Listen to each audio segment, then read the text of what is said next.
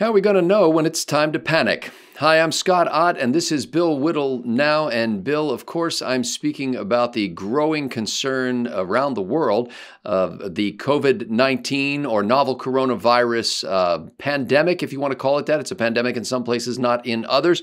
The Drudge Report's website is now just nothing but a flood of headlines about various things that are happening as a result of this. Everything from the stock market continuing its plunge on the day we record this. It dropped another more than 7%. In addition to stocks tanking, the entire country of Italy almost is under lockdown. Some 60 million citizens are asked to quarantine themselves. The State Department is warning U.S. citizens against going on cruises, especially those who are in a vulnerable age group. Some 100,000 people infected globally now, and more than 3,800 people at the most recent report, according to Johns Hopkins University by way of CNBC. 3,800 plus people have died of the condition. Bill, it occurred to me that, while you're hearing a message from the White House of stability and that we're doing everything we can, late this afternoon, President Trump and Vice President Mike Pence made some announcements that they're going to offer some relief to small businesses, perhaps some tax relief to people who are hourly workers. Who may be afraid to be able to, go into work when they're not feeling well. All of this stuff is happening. I know it's probably not as horrible as the media is making it sound, but the coverage itself, Bill, seems to have taken on a life of its own. And I don't mean this as a critique of the media. I just mean, how do you actually stop for a moment and say, okay, what's really happening and how concerned should we really be? I realized earlier today, we're recording this on Monday, I realized earlier today that the hysteria over COVID-19 is going to burn out before the disease does. That the hysteria over COVID-19 has probably got another 2 weeks of lifespan in it. And then when people realize that they're not stacking bodies in plastic bags in the Home Depot parking lot, they're going to slowly begin to realize that this is another situation that is overhyped, beyond any recognition whatsoever by a society that faces and has faced so few real threats that anything becomes a matter of this kind of mass hysteria. Are you saying this basically in the United States because our response to it is going to be much better than in some other nations, nope. South Korea or China, for example? Nope. Let's just I've been talking with a few epidemiologists, virologists, and so on. So let's just talk about what I think is fundamentally going on, not medically, and not even in terms of containment, socially, in terms of how society is reacting to that. This is something I'm capable of commenting on. And here's what I think is happening. COVID-19 is one of many different kinds of coronavirus. It is an influenza-type virus, and it is extremely contagious. All flu is contagious. Common colds are contagious. It is contagious primarily because it's spread through the air. You can cough on a surface or cough in a room full of people. The virus survives in the microscopic droplets of that person's bodily fluids. They're inhaled, and then you can develop the virus can get inside your system basically and start doing what viruses does. So the bad news about COVID-19 is that it is an infectious virus in the same way that the flu and the cold is an infectious virus, and for precisely the same reasons, because it's basically the same kind of virus. That's the bad news. The good news is that the mortality rate is actually pretty low. It's higher than regular seasonal flu, significantly higher, but it's not a plague. And what I think is happening socially is this. Whatever it was, 6, 7, 8 years ago or whatever, there was an extreme amount of panic about the Ebola virus breaking out. And I did a video on this, I want to say, right at the peak of the Ebola hysteria. And I said this disease is going to be containable and will be containable because of a factor called R sub naught. It's basically a simple number. It's easy to understand.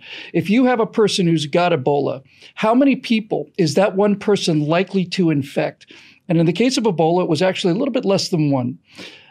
So that disease is a containable disease. If you had Ebola, if you were going to catch Ebola, you had to physically come into contact, physically touch the blood of somebody who had Ebola, and furthermore, you had to have some means of that blood getting into your own blood, which is a cut in the skin. So Ebola was hard to catch, but if you did catch it, its mortality rate was very high. COVID-19 is pretty much the opposite end of the spectrum. It's easy to catch. And that's why it will not be contained. It cannot be contained. Once it's out, it's out. You can't contain a flu or a cold. You can try and you can do everything in your power to lessen it and so on. And the government is taking all of the appropriate actions. But when you have a disease that infects 3 or 4 or 5 people from each person infected, you know what this thing's going to do, Scott? It's going to go viral. That's where the term came from. And Bill, that's a report I read about a week ago that basically said that the great danger of COVID-19 is the very fact that its mortality rate is relatively low and the transmission is relatively easy. And so the fact that it doesn't kill you right away actually allows you to circulate in the population when you're asymptomatic. That is a misleading statement, although it's an accurate statement. And the part of what you said is that even though it doesn't kill you right away, you've already built the fear into that sentence. Because what you should have said in terms of statistics, in terms of any rational approach to this disease is, even though it doesn't make you sick right away, it's not going to kill the enormous majority of people. If you look at the mortality rates on who's dying of COVID-19, you find that the huge majority is over 90 or over 80. And to give you an example of the when I say hysteria and irrationality, this is being driven by coverage that if not intentionally designed to ramp up sales, is at the very least negligent. I'll give you a great example. I don't remember how long ago it was now. I want to say it was about 10 days ago, something like this. And there was a big headline that says, first coronavirus death reported in the U.S. Okay, I thought that's interesting.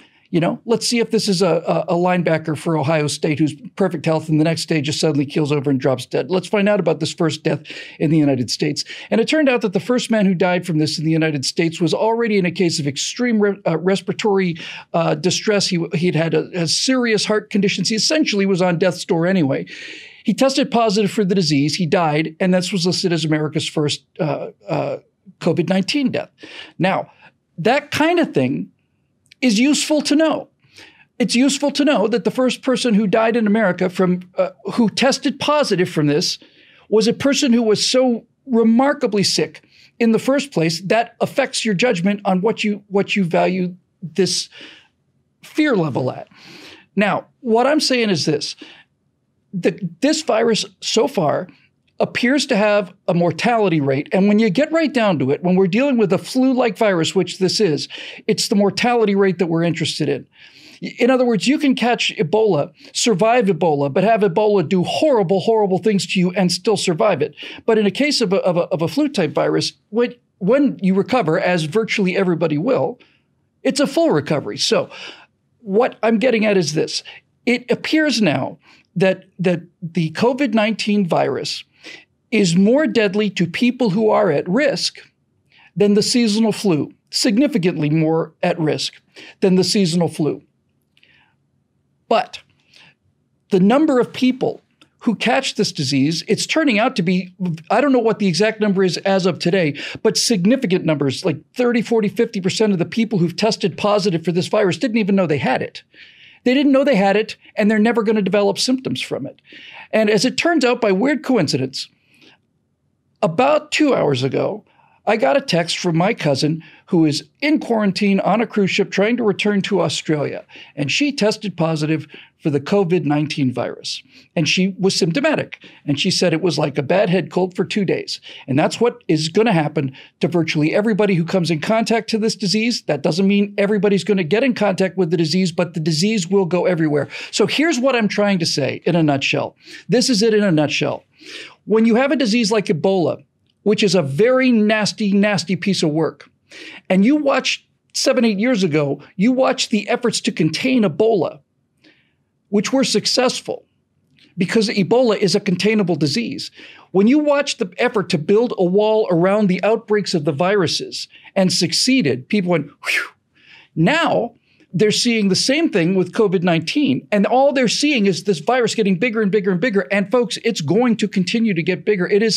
It is not possible to contain a flu-like virus, certainly when it's reached this state of morbidity, which is a matter of how many people are already infected. So here's the answer to your worries and concerns. If you're a healthy person, you essentially have nothing to worry about.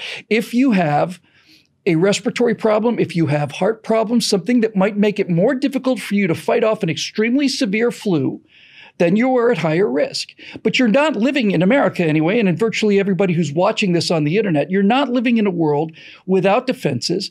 Many times, if not most times, the virus doesn't kill you. The virus is so busy with your immune system is so busy fighting this new virus that secondary infections set in, like pneumonia, and pneumonia is a treatable infection. I'm not saying that people are going to die, and I'm not saying this is a swell thing, and I'm not saying, nothing to worry about. What I'm saying is that no one is addressing this in the correct way. And in my opinion, the correct way to address this is to understand that a flu-like virus is so contagious that this thing is out and it's going to get out, and efforts to contain it and canceling South by Southwest and all the rest of this stuff. All this does is increase people's level of panic. And that's really what's hurting the economy. You're going to find out that the virus did very little damage to the economy when it's over. So you think even though there is this panic, Bill, you don't think it's a prudent thing to cancel events like South by Southwest? Absolutely not. I absolutely do not think so. Because the threat even then is fairly minimal? I mean, people don't want to get sick even if it doesn't kill them. If I told you that we were going to cancel South by Southwest because two people who were planning on attending had the flu, would you cancel the concert? I've never run a concert. No, I haven't either, but I suspect I wouldn't. And listen, because I know people are so quick to jump on one aspect of one thing you say and try to make that into your entire position. This is more than the flu. It is more severe than the flu. It has a higher mortality rate among people who are at risk than the flu. But this is not yellow fever. This is not Ebola. This is not bubonic plague. This is not the kind of thing that people feel like it is, this scythe that's just going to cut through the population. It's not. So it almost seems like the worst impact of this disease may not necessarily be, a respiratory distress, but rather decline of mutual fund assets, businesses threatened with failure, potential bankruptcy, and then, as Franklin Roosevelt would say, fear itself. Correct. That is going to be the effect of the virus on the economy long term will not be a result of the virus. It will be as a result of the fear of the virus. The primary threat of this virus, in my opinion, the primary health threat that this virus is causing is that because the level of hysteria is so high, whatever medical resources we have available to us now will be dispersed among people who don't need them because they are in such a state of fear. Let me finish what I said a second ago. With the disease that's as infectious as the common cold or the flu, you cannot build a wall around the virus. It's out, and it's going to continue, and you're going to see these numbers get bigger every single day. And that's just the way it's going to be. So what you have to do now is you have to change the way that we as a society and that we as individuals think about this particular virus and how it spreads. We cannot build a wall around the people that have the virus and contain the virus inside those walls. So what can we do? Well, we know who's at risk. We know who has got particular problems with this kind of a disease. My sister, as a matter of fact, has pretty severe respiratory problems. I spent an hour with her on the phone. At least an hour. Since we can't build a wall around the infection and contain it, what we have to do now is we have to build a wall around the individuals who are actually susceptible to suffering severe consequences from this particular virus. And what that means is for people who are in the high risk category, people who do have existing respiratory problems, people with severe emphysema maybe or asthma. In this case, I'm not a doctor. I don't know what those symptoms are, but certainly I do know people whose systems are not fully there. Maybe they've got a weak heart. And if you have a flu, an extreme flu, your heart has to work harder. You got all these fluids to get rid of and so on. Those are the people that we need to protect now. Rather than building a wall around the virus, it's out. Let's build a wall around the people who are at risk. And my primary concern about this virus is that there are going to be so many people, because no one has sat down and explained this whole thing to them, Just explained it to them. People are going to get a cold or the flu, or maybe they're going to get the COVID-19 flu. And they are immediately going to drive down to the hospital. And there are going to be lines and lines and lines of people, all of whom have flu-like symptoms, and virtually none of whom are at any risk at all. They're at the same level of risk as anybody else who gets a severe flu, although this doesn't even seem to be that severe flu in most cases. Some people don't even know they have it. But the risk is that there are going to be so many people for whom this would be. Let me rephrase that. There are going to be people who are going to develop symptoms of this, and they're going to go to the hospital wrapped in terror, convinced it's the end of the world for them and their families. And what's going to happen is they're going to demand to be tested for this virus, and they're going to get tested for it. It's going to come up positive, and the doctor's going to say, you should go home, lie down, drink plenty of fluids, and get some rest. And that's what the medical advice for the vast majority, the huge majority of the people who are exposed to this virus is. But the risk, the actual problem with what we're seeing now is that the people who do need medical attention, the people who actually do have a chance of being damaged or killed by this because it is hard on their respiratory system already, those people are going to be standing in line behind hundreds of people who don't need hospitalization, but they don't know that they don't need hospitalization. And we saw a great example of this almost exactly 100 years ago. The peak of the worldwide flu pandemic in the beginning of the last century was September, October of 1919 into 1920. So virtually exactly 100 years ago.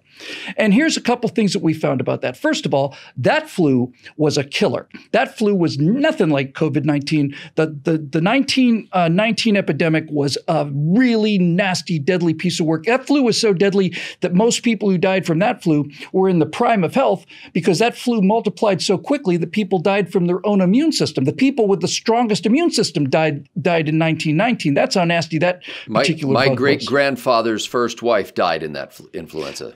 Yes, that was something to be worried about. That was a real threat. And if we were talking about that virus, you would not be hearing me saying what I'm saying today. But let me just say one thing that is historically accurate and bears directly on what we're talking about from a cultural point of view. When it was over, and I mean when it was over, I'm talking about in the decades and the years and the reflection, the statistics, all of it. What they found was that the thing that caused people the most fear was for the government to say, don't worry, we're doing our best, we've got this under control, there's nothing to worry about. Now, I happen to believe that there's really nothing to worry about. But the difference between what I've been saying for the last 15 minutes and what the government, that's not the government. The government's doing a great job. It is really doing a great job. What the media is not doing, either through laziness or fear or just neglect or whatever, is no one is taking the time necessary to understand that every single epidemic, which becomes a pandemic, is an entirely different disease, and that means that the way you have to fight it is different.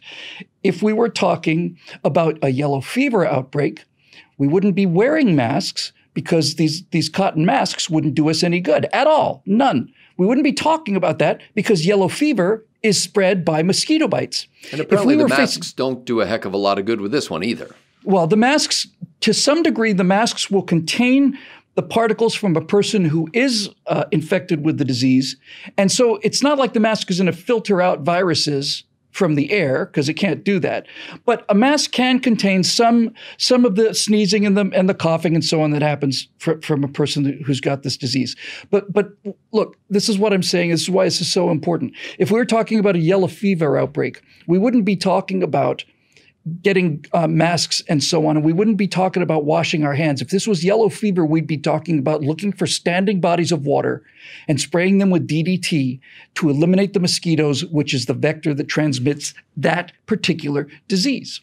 If we were dealing with Ebola, we'd be dealing with a group of people who have to come into physical contact with the blood of a person who's infected. And if a person is sitting on a couch bleeding out of the eyes, that's a pretty clear symptom that you don't want to go particularly near that person. That person is deathly ill. When you're dealing with a flu-like virus like this, especially one with an incubation period this long, where you can literally be asymptomatic for 4 or 5 weeks, not even know that you've got it, these kind of things are just generating hysteria. So, Bill, I tell you, I've read a lot of coverage of this thing, and I've read in the New York Times and the Washington Post stories that contain the same kind of facts that you're bringing to the fore here. So it's not that the information isn't out there, but I also see a different kind of approach on places like the Drudge Report or, some sort of conservative news sites and liberal news sites that seem to they seem to value traffic to their websites more than they do the public health. How do you dial something like this back? Because it's not really, it is spread through the air in a sense. It's spread over the radio. It's spread over television. It's not as much people breathing and sneezing as it is people sharing and clicking on clickbait headlines and tweeting. My sister, in our conversation yesterday, or 2 days ago, told me, it's absolutely true now, she told me that down in Fort Lauderdale, she has 3 friends who have boarded themselves in their houses. No fooling. They've bought a month's worth of food and water, locked the doors, bolted them, and are sitting there, and they're not going to leave their house for however long it takes. My wife just told me there's no toilet paper at Costco. I've heard that too. And this is what happens when you have. And when that happens, Bill, you can't not buy something. Like she bought a big container of facial tissue. It's like, well, what happens? Even if everybody else is panicking, you can't just go, well, I'm not going to panic. Everybody else is panicking. I'm going to keep my head and run out of toilet paper. Well, yeah, it's like so what's the harm in COVID-19? Is it people run out of toilet paper? Well, not entirely. I have loved ones in the airline industry, and they're flying empty planes. Of course they are, and of course they are, and they're canceling music events and so on, as if they can contain a flu-like virus. They can't. Now, this is the thing you asked about, how do you stop this? It's funny you mentioned this because it's only within the last 24, 48 hours that I've started to think about the public response, the new, let's just call it the news. I've only begun to think about the people's consciousness of this is behaving in exactly the same way that a virus does, that it's multiplying and it starts out small and then you hear about it from more and more places. And the more places you hear about it, the more agitated and afraid you become. Then you become part of the virus and you start broadcasting all this fear out and all this, and everybody gets amped up. And then this virus of unreasonable fear spreads throughout society, and it's carried through Facebook and it's carried through news media and so on. So your question is a very good question. How do you stop it? Well, the way you stop it, I think culturally, is the same way that you stop it biologically. You cannot control the virus out there. All you can do is protect yourself. And when I say protect yourself, I don't mean barricade yourself behind a wall. Protecting yourself in the case of the virus and in the case of the social virus is a matter of education. If the education system in this country wasn't so miserable and so intentionally neglected, if they taught fundamental biology, I'm not a biologist, I just know enough biology to know where to look for research. If the educational system was not as bad as it is, we wouldn't be having this reaction. So what happens to you when you're exposed to a disease? When you get the measles, and let's say you didn't get a measles vaccine, I'm talking about in the olden days, if you got the measles, which is 12 times, every person who has measles infects 12 people. It's probably the most infectious disease there is.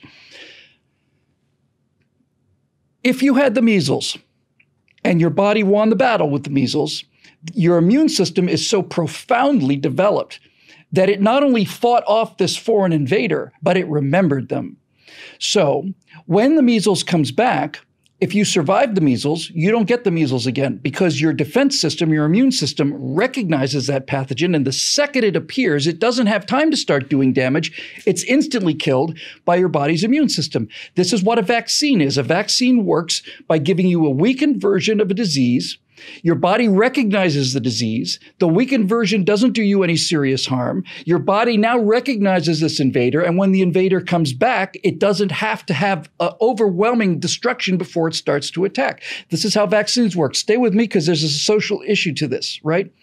So Flu vaccines don't, you have to, every time you get a seasonal flu vaccine, if I go down and I decide to get my flu vaccine for the year, that's actually a vaccine of maybe 15 or 20 different strands of flu that happen to be the most prevalent because they're all a little bit different. The flu changes so quickly that your immune system can't recognize it, because otherwise, if it didn't, you would have a cold once in your life and then you'd be immune to the cold. You'd never catch a cold again. Your body would recognize it, but that virus is changing very quickly. Same for the social virus. So all you can do to stop the spread of this social disease, this panic, is to immunize yourself, is to develop in yourself an immune system and hope to do what I'm doing now, and that is to inoculate other people, not against fear, because there's something to fear here, but against unreasoned fear and against panic and against hysteria, and make it so that we treat this thing like adults, not like children. And by treating a disease like adults, we begin to realize that when you have talked about a situation that is now out in the world, again, the sum total of this, in my opinion, is to stop thinking about building a wall around the virus and start thinking about building a wall around the people who are susceptible to harm or death from this particular virus.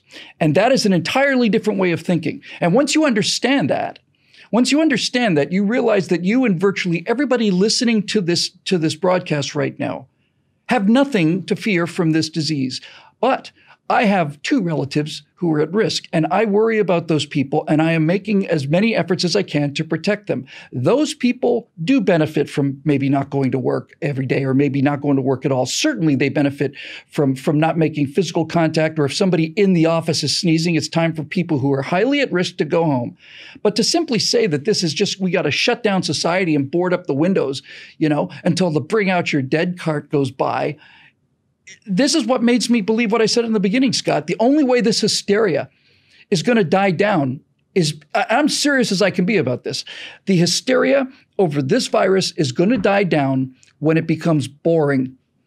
And that's what's going to happen. So Mark my here words. are 2 opportunities that we have on a practical basis, and we'll end with this, Bill. And because we're actually in a way, we're kind of part of the information stream now that goes out about that. Okay, so there are 2 things I want to ask you about, and the first one is, if you were writing the headline for this video, how would you write it in a way that, I'm not asking you to come up with a headline right now, Sure. but how would you write it in a way that would engage people, but without using the phony clickbait panic, standard that it seems to have infected so many on social media? I think I would probably call it unfearing the coronavirus. I'll write that down. And you think people would watch that? I don't know. Because I'm not offering survival tips. If we called it How to Survive the Coronavirus, sure, we'd do real well. But that's a lie. And it's the lies that have gotten us into this trouble. I would call it unfearing the coronavirus because not because there's nothing to fear. There is. There is something about this that is genuinely worth our attention. But Scott, here's the thing. What we don't realize consciously and how we inoculate ourselves against the fear is to understand what this threat is and what its potential damage is and what we can do about it. And solving the problem of the social fear, the contagion of fear, we have to immunize ourselves against what we are wired to believe in biologically. I believe this with all my heart as well. The one thing that is genetically embedded in the human mind, if there's a collective unconscious, if there's something that we all share as a species now, that has been repeated so many times that it's actually part of our subconscious structure. It's not learned behavior, in other words. It's epidemics. That's the one thing that humans fear more than anything else, and rightfully so. Every war in history, with the exception of wars after 1945 and penicillin, disease killed far more people than the battles did, far more. And up until fairly recently, the terror of these diseases was not only that they were so widespread, but nobody knew what caused them. we have made enormous advances in this regard, and now we have to start making some advances in our ability to inhibit and then quarantine the spread of disease. So if we want to stop the spread of the social disease, so if we want to stop the spread of hysteria, the first thing we do is what we would do with any other kind of an illness, is we quarantine the hysterical. And that starts with you. That starts with you. It starts with you by understanding and doing a little bit of research on who's at risk and who's not, so that you don't become a carrier of the fear, right? If you were afraid of this, and I was for a very brief period of time, if you were afraid of this and you learn enough about it so that you're not afraid of it, you're not only immune forever for COVID-19, you also now become an antibody. You can help other people's immune systems, and I'm talking about the fear now. And so this is how you interrupt the spread of viral fear. First thing you have to do is you have to develop your own immunity to the fear. You have to develop your own internal immunity. And once you're immune, then you can start to help immunize your family. And once they're immune, they can start to, at the very least, if not immunize others, then at the very least, they're no longer fuel for the fear. And then the fear burns itself out. And this is what we're watching. And since the news media won't behave responsibly enough, when I say responsibly, the news media will not write a headline like "First man to die of coronavirus in U.S. was terminally ill to begin with," which appears to be the case. They won't write that headline. They'll write "First death confirmed in America." So we have an opportunity and we have an obligation to immunize ourselves against the threat. But the thing I was going to say, and this is certainly the last thing I'll say, is a long episode, is that COVID-19, the coronavirus, is going to join the chorus, the crowd of things that we have that we fear, and appropriately so. We fear driving drunk. We fear walking down dark alleys in unknown sections of certain cities. We fear eating a sandwich that's been in the fridge for 3 or 4 days. We fear any number of things. We fear being fired. We fear our stock market's portfolio is going to tank. We fear a number of things. And all of these things are things that should be fearful of, but not to the degree that they become obsessive. And I think that what's going to happen is that this virus is going to fold itself into just one of the many flu strains that we run into every single year. And there will be a vaccine developed for this. And if COVID-19 changes as fast as other flu viruses seem to, and we hope it won't, then it will be part of the flu cocktail of shots that we get if you decide to get a flu vaccine shot. And if you don't, then look, I've had a flu vaccine. I live in California, and that really is a difference because my wife from Moscow got the flu every month. But I live in California, and I've lived here for 38 years, and I've had the flu once. And I've had flu shots maybe 3 out of those 4 of those years. So even though the flu is endemic, it's everywhere, most people don't catch it. And if they do, they have a miserable couple of days. And that's what's going to happen. I know the show has run twice as long as our average episode, but there is a final question that we have to deal with, and it's very personal for us here. The State Department announced within the last couple of days, alerted Americans to avoid going on cruise ships, specifically and especially Americans who are in that risk kind of category that you were talking about. We have a cruise scheduled for May 15th through the 18th. The bookings are closed now, so nobody else can sign up for it. But we have a bunch of people signed up, and they're going to go with us on that cruise. My wife and I were talking about this last night, and I jokingly said, oh, absolutely, we're going on this thing because we'll have the ship to ourselves. But I don't think that's really going to be the case. What would you say to the people who have, not just with us, but who have already booked travel or booked cruises? And I'm going to ask you to keep this as short as possible because I'm running out of Betamax. Yep. My attitude towards our cruise is that I am going to continue to blithely assume that we're going on that cruise until I hear otherwise. And if we hear otherwise, it will be a decision external to BillWhittle.com. It'll be a decision on the part of the cruise line. If the cruise line doesn't cancel the cruise, I'm going. And if I'm the only person on the ship, I'm going to have a great time. I'll be there as well. Yep. But I also ate that sandwich in the refrigerator, so you won't be. Made you sick? Did it make you sick? Nope, never did. It didn't. Yeah. No. In fact, I tell you, I've lived my entire life that way, and my wife will tell me, "You didn't eat that, did you?" And I say, "Yeah, I did. Why do you ask?" And she said, "Because it had mold all over it." And I'm like, "Really?" Well, maybe we find that playing in the mud, instead of making us sick, we're probably likely to find that if we go out and play in the mud, it keeps us healthy. Well, the folks who have enabled us to play in the mud of the news are the members at BillWhittle.com, and we are grateful for their financial support of this enterprise. Also for our buddies over at the Patriot Post, America's News Digest. You can go and subscribe to their updates over there, and when you do that, right now they are offering the Patriots Primer on American Liberty, which not only you will enjoy yourself, but you'll find that it helps you to explain the concepts behind the foundations of this country, especially to young people, but to others as well, in ways that are winning. And so we invite you to become a member at BillWhittle.com by going to that website and clicking that Become a Member link, and we'll provide a link to the Patriot Post and to that free primer on American Liberty in the description below. For Bill Whittle, I'm Scott Ott. Thanks for watching.